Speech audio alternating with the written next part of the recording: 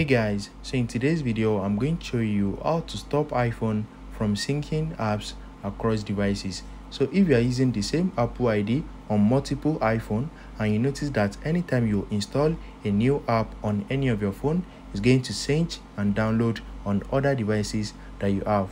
So let me show you how to stop or disable this. The first thing is open up your settings app. So let me go back. Open up your settings app and you need to scroll down and look for App Store. So you are going to see App Store right here in your settings. You can also search for it at the top. So click on it.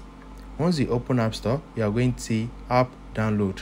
Automatically install free and paid app purchased on other devices. So just turn it off. As you can see, I have turned off my own. So if your own is enabled like this, anytime you install a new app on any of your device, it's going to sync and download across all other devices. So just turn it off.